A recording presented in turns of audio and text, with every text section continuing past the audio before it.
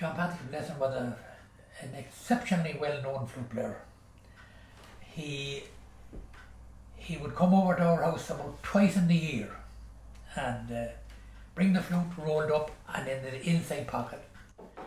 And he'd sit in, he'd play a few tunes and he'd start to explain to me about these tunes. Now I was only a gossan at the time.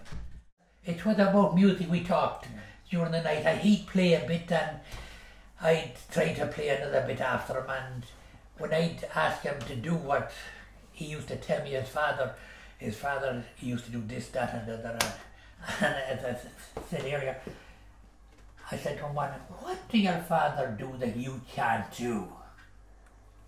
Oh, if you heard him. And he put it up like this, and he, good God almighty, they went a roll of stuff out. You think it went walking out the door. You know, furls and furls and furls. Oh, he was an exceptional man. Yeah. He used to say, you have the taste. The taste, he used to use that word, you have the taste, he'd say. Yeah. And I had the taste for it all right. I just loved, he used to go down to his lower room and he'd bring up the flute.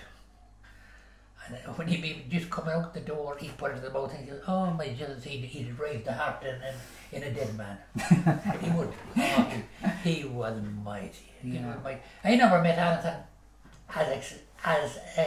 as exciting as John Gleason now.